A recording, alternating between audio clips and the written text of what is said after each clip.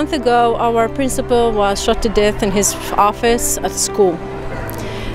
As a result, we actually lost a great father, a mentor and a leader, an educational leader in all the meaning of the word. That's why we decided to honor his memory by doing a mural by the initiative of the American Embassy. And thanks to the artist Max Levi Frieder, who actually gave his time and dedicated his willingness and his creativity to just work with our students on a mural just to honor his memory.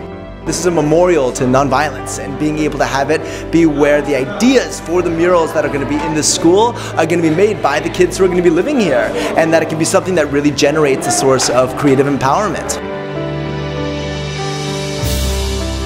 It's great to see so many students engaged in art to honor the late school principal. The pupils started the morning with a discussion describing their feelings and hopes for the future. They are now expressing these emotions in art.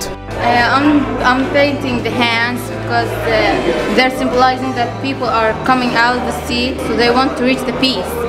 There are dogs in the sky. It resembles some peace, and the angels are trying to help these poor people in the sea of violence in the society. So there are actually some faces that are shedding tears and crying for all these victims of violence.